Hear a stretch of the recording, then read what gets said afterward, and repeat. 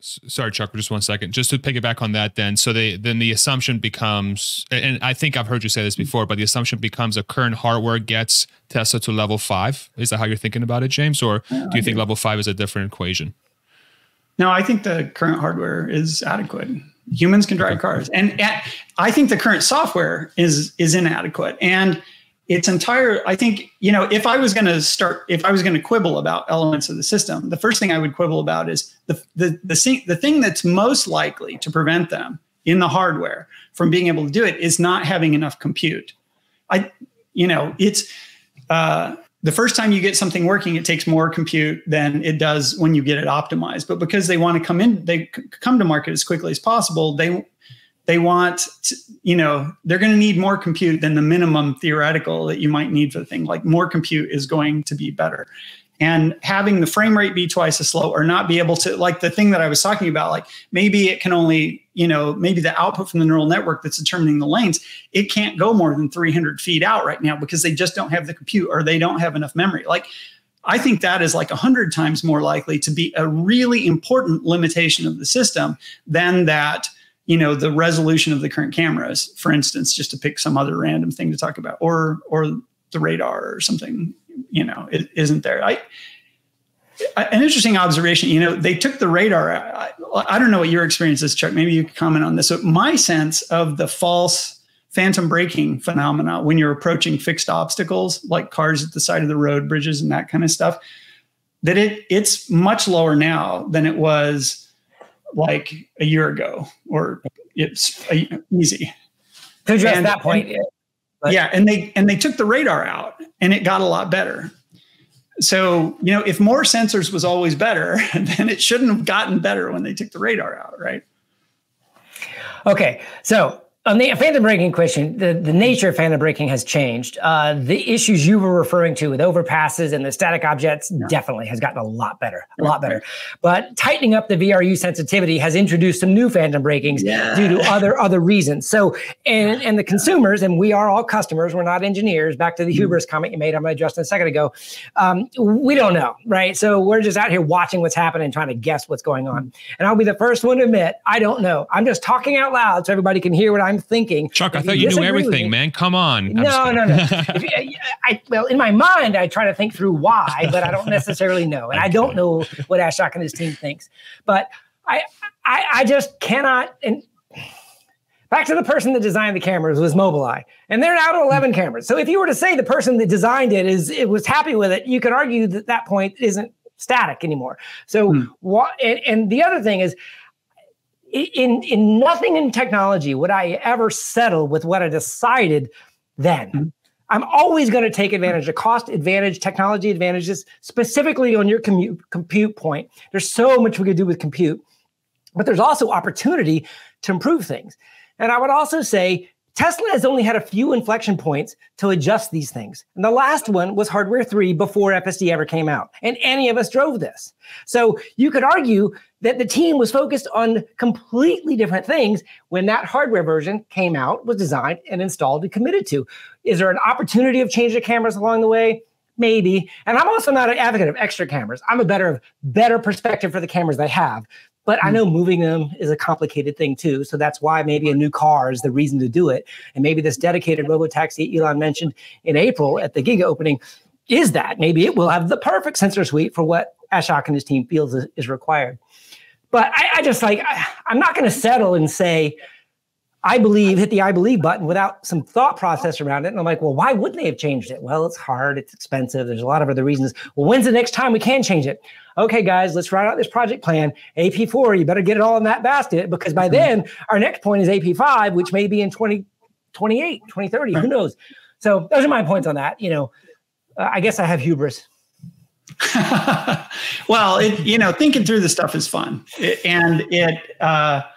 It's a super interesting question. Like, what's the right set of, and it's not like experts don't disagree on this, right? Almost all of the industry has picked a different sensor suite than Tesla, right? So there are lots of smart, hardworking people who've studied the problem really hard, who believe that you really need a lot more sensors to do the job than than Tesla does. I do think it can all be done with vision. Elon leaked a little comment about high def and radar is important, or nothing but high def would be important. And then there was a weird patent on a high def radar, and we're like, oh, that was interesting. Wonder where they're thinking about using that. Maybe it's a semi. Maybe it's got to do with backing up a trailer in Cybertruck with trailer mode. I don't know. What would we need that for? We could speculate. And then there was a leak this week with a funky little sensor. I don't know if you saw that on Twitter, with a red car with it's definitely a light sensor because it had two eyes, and most infrared or LiDAR sensors have two eyes on it. And it was basically strapped on the left repeater. See if you can find that far as that on the left repeater of a red car. And we're all speculating what, obviously it could be, what am I searching for, Chuck? I'm sorry. What am I? It was that sensor that was on the repeater camera that came out this week. I saw a close-up of that, and there weren't, it had those two holes, but there wasn't a lens, and they looked like they were air holes or something. This was a Tesla prototype, Chuck, or? Well, it had California manufactured plates on it, and it was obviously an engineering experiment, and we're all speculating what it was for, but it was just funny that it was strapped to the left repeater, and all these sensors there were two photos, and one of them was one of them was a left repeater, one was a right, so they had them on both sides of the car. Okay, yeah. And most of the sensors I know that have those little circle holes is for a send receive light type of sensor. I have some infrared sensors I've played with before on Raspberry Pis, and they have those same two eyes. It's usually not a radar because radars are usually enclosed, and cameras, of course, have a lens, and you can see the lens. So I don't think it was either a radar or I think it was some sort of light sensor. Could have been an ultrasonic of some sort. I don't know. Who knows what they were testing? But it's just fun to look at and go, oh, wonder what that means. Of course, it just leads us down rabbit holes to where we start speculating, and it's all what to do about nothing. In the end, I had this experience of being being inside a company, working on a product that people outside the company were speculating a lot about that I wasn't allowed to talk about, and I would read their speculation on sort of the Yahoo message boards about what was going on.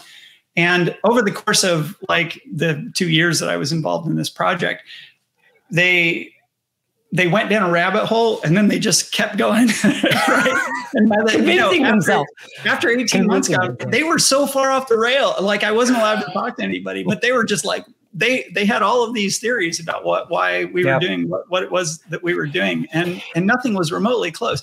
And I always, I imagine the guys, on the AP team, I seriously doubt any of them have watched the videos I'm on, but I'm imagining all this stuff I'm getting wrong every time I'm talking about this, that I'm the guy who's way down the rabbit hole, and they're looking at this, what is he thinking? It's so much simpler than that. Yeah.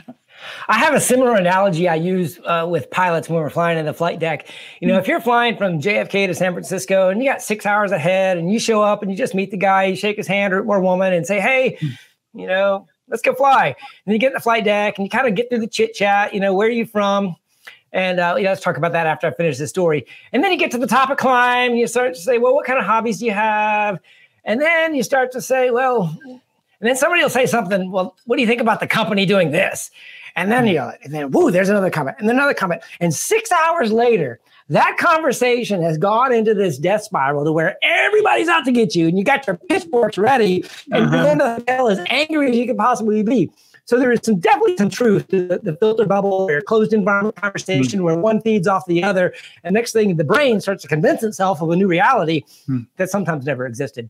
And, it's kind of, if you don't take it too seriously, because the reason we get together and have these conversations is because it's fun, right? It's not changing anybody's life. So, if there's a fun story that we can all get into that we're all going to laugh about, then maybe that's where the upside is anyway. It's not about being right. It's about having a good time. Speaking about fun stories, so let's look at this little Wally sensor on this repeater that you just pulled up. That's what Chuck, I want to step away for 30 seconds, but I'm going to let you lead this here real quick, okay? Yeah. Can you pull up the zoomed in one? There was a zoomed in one right next to it, or skip forward once. Yeah, that one. All right. I don't know. Why would you the bundle on the back of that sensor makes me think, okay, that's got a coax bundle in there or something with some bandwidth. It's not just two little wires going to a sensor. Yeah. I have no idea what that blue putty is, other than maybe hiding up serial numbers or something like that. I don't know. But, somebody mentioned that they thought maybe it's a mount for something else. The actual sensor is gone, and there's something that's supposed to plug on top of this, and maybe that's true too. I don't know. Well, I have no clue what that is. Neither do I. So we're just speculating about it. But my experience, and I've played with electronics some and bought little parts that, can see things and measure distance and stuff like that. And usually it's a laser rangefinder. So if you ever looked at a laser rangefinder using a golf course, or whatever, you got a lens on the top and a lens on the bottom, and you kind of shoot and it goes doo-doo. That sort of two sensor sort of thing. Infrared sensors kind of have side by side sometimes, and they work off each other that way. And I don't know much about LiDAR, but I imagine that LiDAR would need some sort of, No, it's the same thing, but just, it scans, right? Yeah. I don't think that's LiDAR. I don't want anybody to think that's what I'm saying, but I don't know. It's interesting. And maybe it could be some ultrasonic ground truth thing they're playing with, but I don't think that's why they would put it on the repeater, if you're asking me. So who knows? Yeah. Don't know. It's definitely not two cameras though, right? I'm sorry? It's definitely not two cameras though, is it? Yeah. No. Okay. Well, I shouldn't say no. I don't know, but my experience is that two, symmetric lens sort of thing is some sort of light sensor usually. And I think to have a lens, I don't see a lens on it. I mean, from the reflections on the car, it looks like if there was glass in those holes, we would see, we would be able to see it. And it could all be Tesla rumor controlled, going, "Hey, watch this." Yeah. We're going to throw this out, I want to retweet it just to. I don't think they have the time to troll us, but if they did, man, what fun that would be. That's a good way to do it. I know. That's so funny.